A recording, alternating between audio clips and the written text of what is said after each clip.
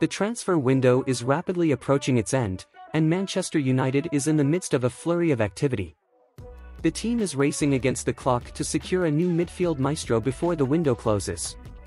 Rumors are flying and the stakes are high, with reports suggesting that some players may have to make way for new arrivals. Scott McTominay and Donny van de Beek have emerged as potential candidates to be shown the exit door. The question on everyone's minds is whether United will be able to make these crucial sales to fund their ambitious signings. The pressure is on and the clock is relentless.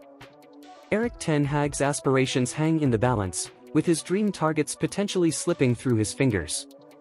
The anticipation is palpable as names like Sofyan Amrabat and Ryan Gravenberch are on the lips of every United fan. Amrabat's possible move to Old Trafford is a hot topic, especially now that Fiorentina has reportedly slashed their asking price to a jaw-dropping £21 million.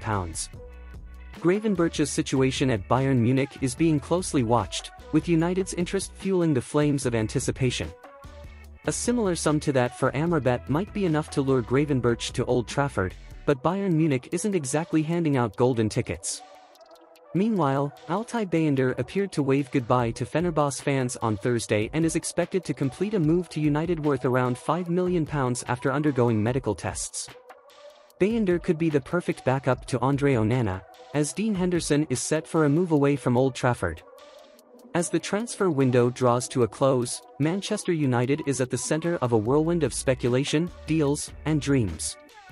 Will the Red Devils pull off these exciting moves? Only time will tell. Don't forget to subscribe and leave a like.